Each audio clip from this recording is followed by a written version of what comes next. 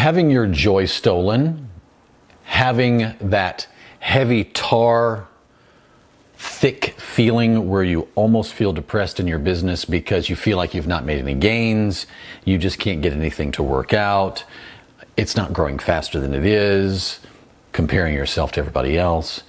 Well, you have to protect yourself from yourself, and here's how you do it.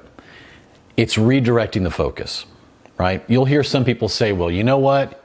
Nothing else matters if you woke up today. And I agree with that. You are right. Nothing else matters if you woke up today. But in addition to that, you want to make sure that it's the glass half full, glass half empty scenario.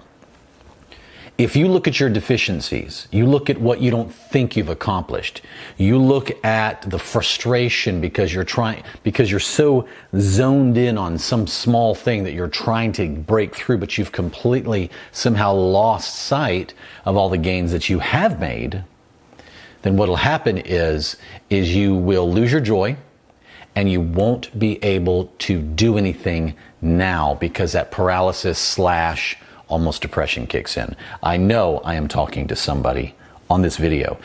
I've done it to myself.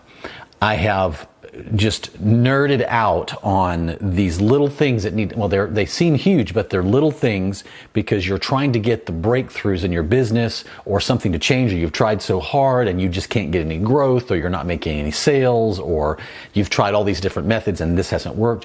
But you have to realize, okay, let's pan out. They say, when in doubt, pan out. It's like looking at an investment. Well, if you look at it on the hourly, you're going to see these extreme sharps, spikes and gains, right? You're going to see it like this, and it looks like massive volatility. When you back out, you go, wow, it was here, and there was just little stuff going along, but it's up here now. And that's what you have to understand. So what I've done is I have learned, I haven't mastered it, but I've gotten really good at it, if that makes sense, right? You could always get better, is what I mean. I'll have a frustrating moment. I'll feel a little bit depressed, seems to be the operative word. But I go, goodness, this should be here by now. I wish I had done this. This shouldn't be like this at this point. We can't get gains in here. I go, wait a minute. More people than ever know what I do and all the things we do. More people than ever we are friends with. Our children are smarter than ever. I understand more about my business and about the future of our family, and I'm engaged in it effectively more than I ever have. At this age, I enjoy my life better. I like who I am as a person more. I like how I think better. There are less little youthful derailments that so easily try to come in and take me off course. And so I go, hold on a minute.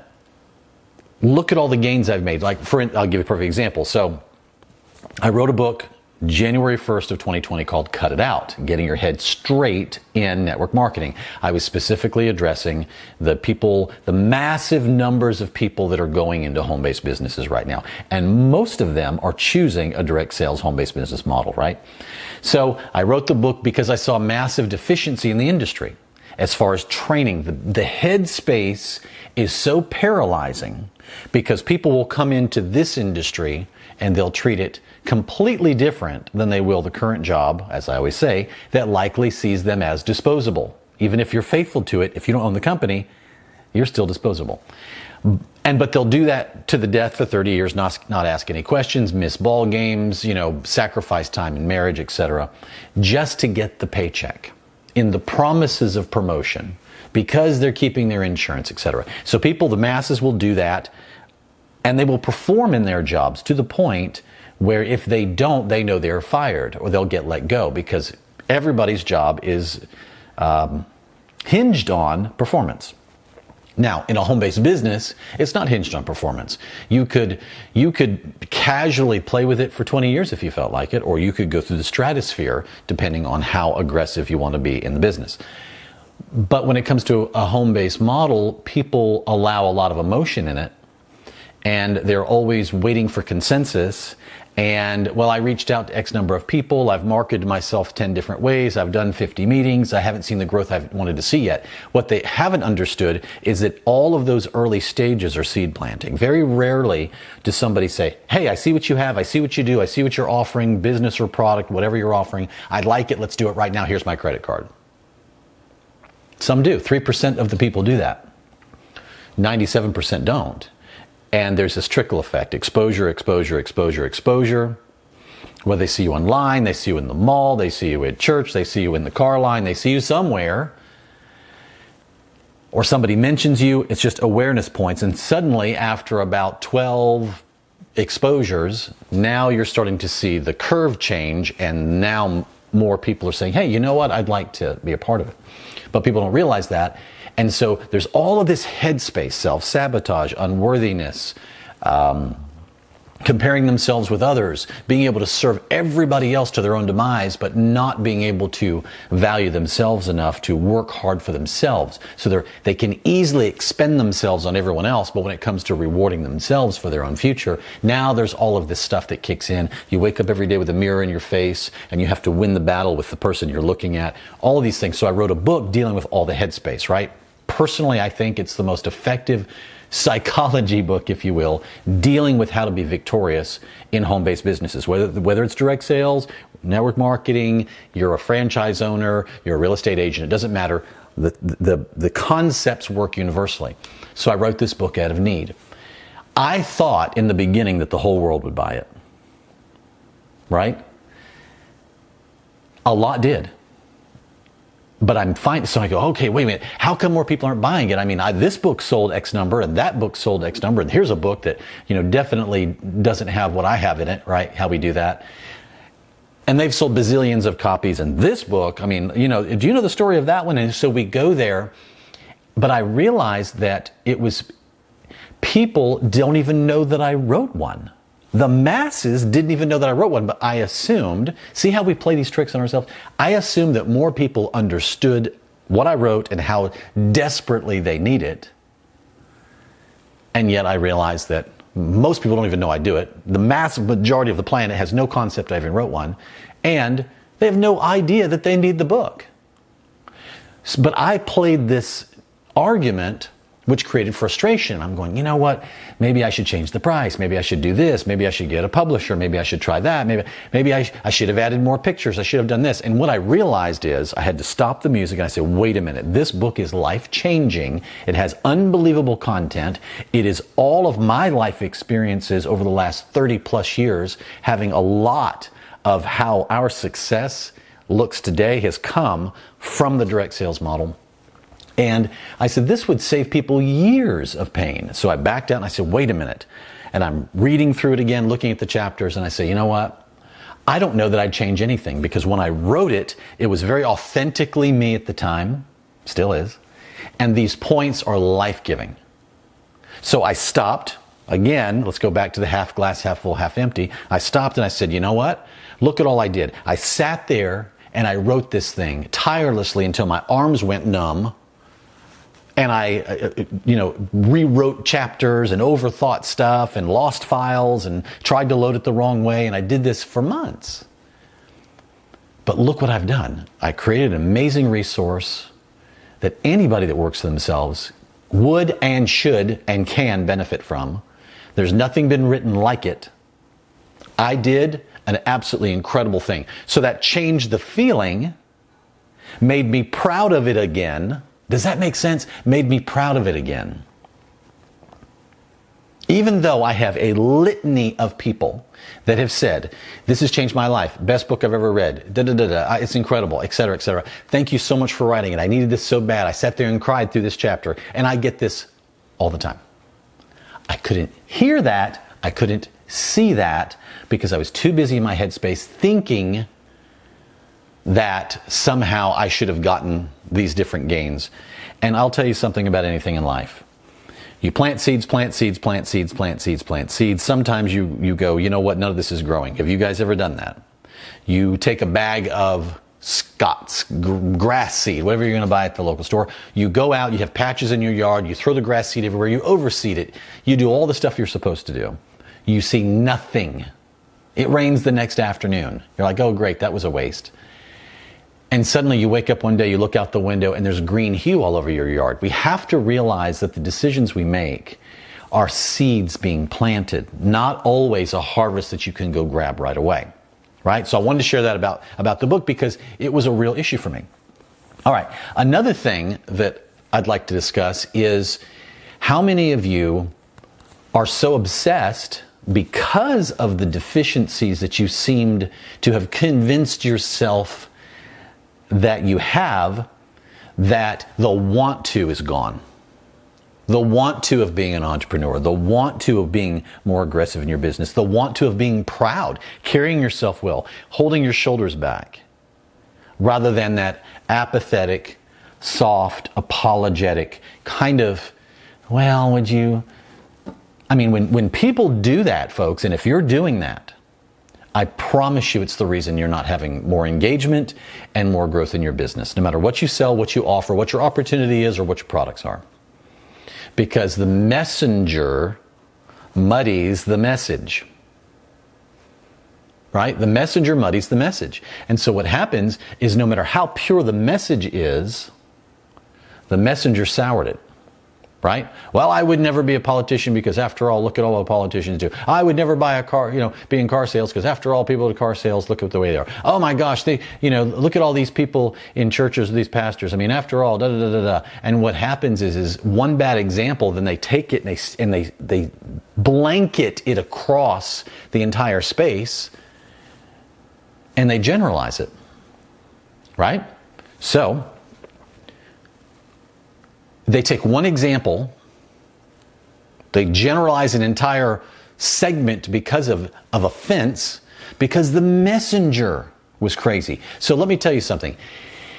If you have run into somebody that is in a home-based business, is an entrepreneur, works for themselves at some capacity, real estate agent, franchise owner, whatever, and they are buried in the concepts of trying to grow it, and because of the way they postured themselves, you dismissed their industry because of it. Well, now you realize why people may have resisted you and what you offer. I'm being very real here.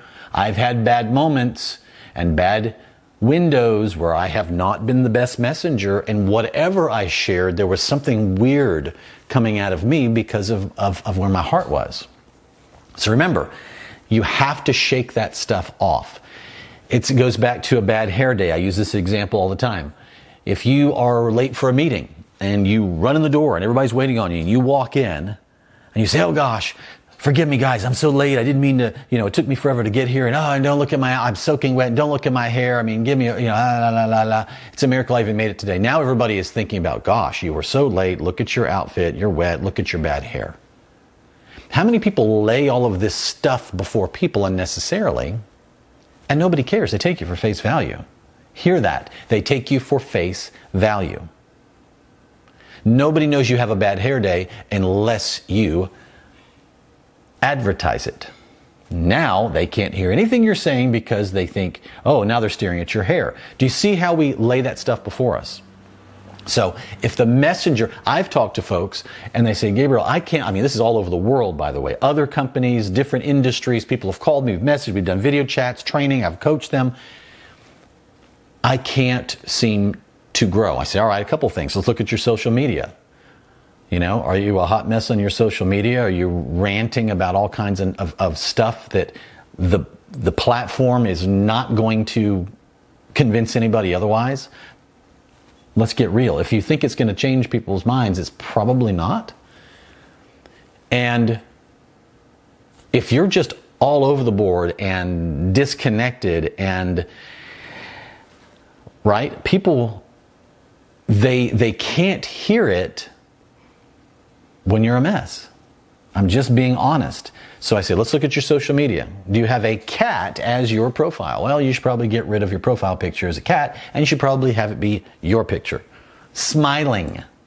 Not looking down like this and having the camera go up your sinuses. right? We've all seen that.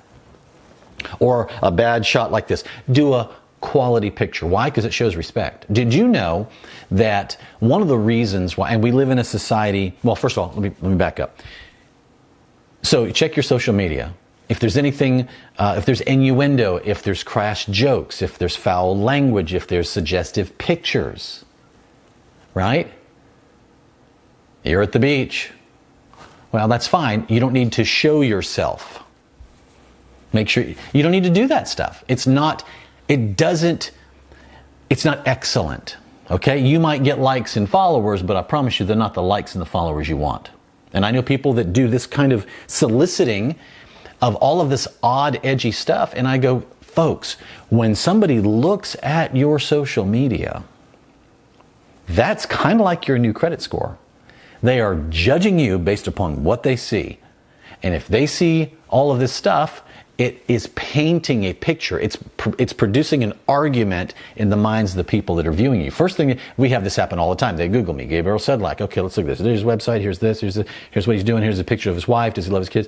Oh, he's in that car. He's had that car. He lives here. And they go, oh.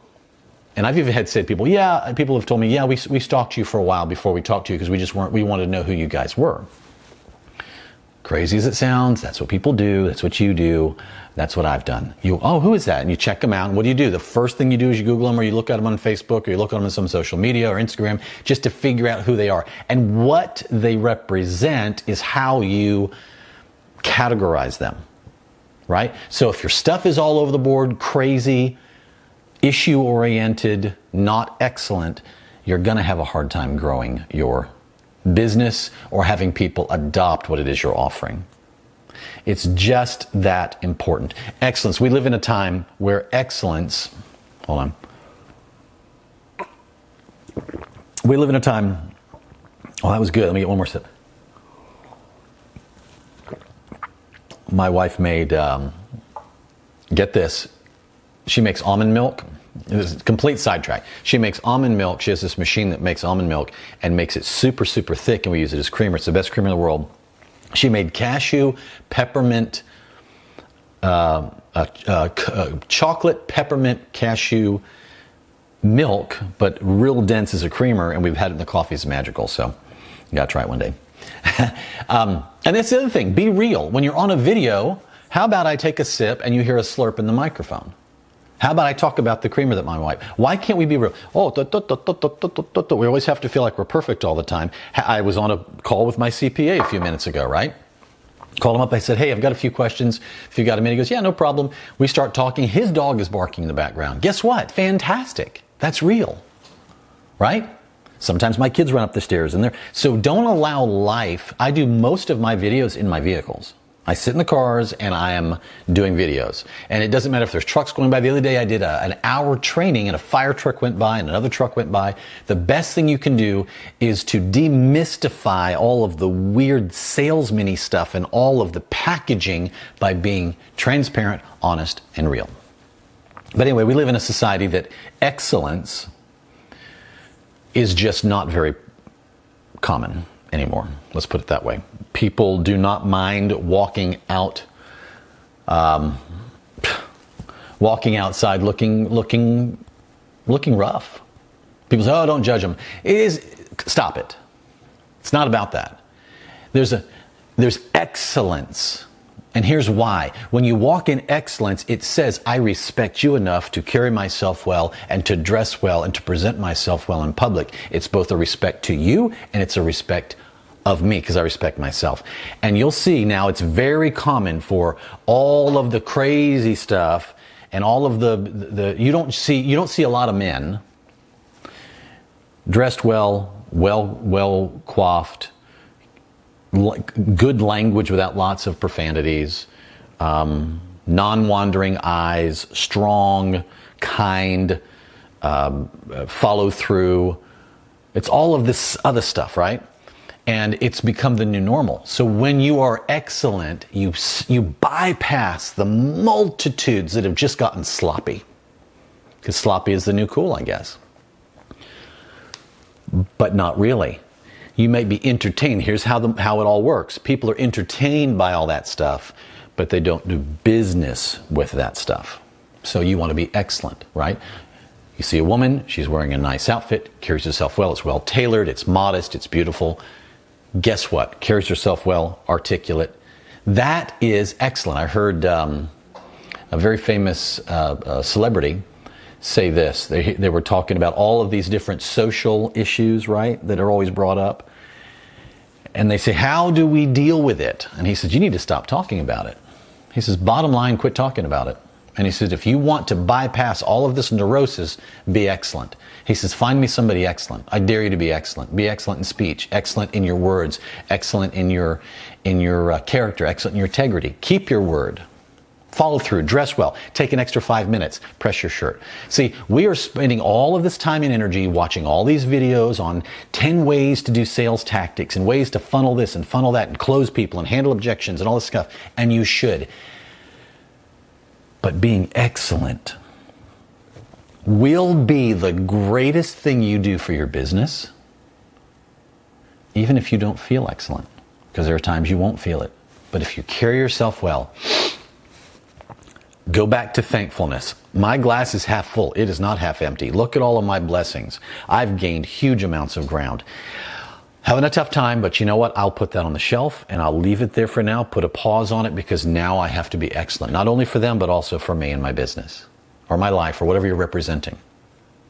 Right? I knew Holly and I went to a concert one day, and it was the most incredible, one of the top trumpet players in the world. He was with the Nashville Symphony. He came in to play with the Nashville Symphony, and he was there on stage and he was playing this stuff. And as the notes were coming out, you felt the emotion raging through his instrument, and it was really hitting your heart. You could feel it. And what he said was, and he paused about quarter way into the concert, and he said, forgive me, I got a little bit overwhelmed here. I just had to take, you see, he was having some hard times getting through it. He said, I just received a phone call before I came out on stage that one of his parents had passed away. And he said, I'm here in their honor. They supported me my whole life to be here. I'm playing for you. I just wanted to share that because I am having a hard time, which was unbelievably honest in the place. I think it was a standing ovation that happened. And he kept on pressing through because of it. See, sometimes you might be having a bad day, but you have to turn all that stuff off so you can maintain that posture of excellence. I'm telling you, you being excellent, cleaning up what people see, what people see, what people see and hear, all of it. Out of self-respect and a respect for others, you'll bypass 98% of the world. And when you're excellent, people listen to you differently. They listen to your opportunity differently. They respect you differently. They give you audience differently. That's the facts. So I hope these points are encouraging. This is how you win. The glass is half full. It's not half empty. I have gained a tremendous amount of traction. There is not some gaping hole and some gaping deficiency where nothing has worked out and nothing happens. We have to pan out, look at how far we've come, walk in excellence, walk in gratitude, and make sure that we just clean up things. Because if we are in business or we're in anything we do in life, has to have a human interaction. Nothing is done without the human dynamic. And people read people. People are saying, fake it till you make it? Not hardly. There's no such thing as that. You press in, you be excellent. And regardless of what's going on, make sure that you posture yourself that way if you want to succeed in life. I promise you it's one of the greatest gifts that you can give to them and give to yourself. So I hope all of my little illustrations have been helpful and that this little mini training has been a blessing to you. But you've got this, folks. You've got it. There's nothing you can't, there's no mountain that you can't climb right now by just panning out, looking at how far you've come. You're not a statistic. And maybe tweaking a few things. Then focusing on the things that you've done well, your victories, how far you've come. It'll bring joy back. It'll bring excitement back. Your creativity will come back. and you won't feel like everything is not working, everything is falling apart, I've gained no ground.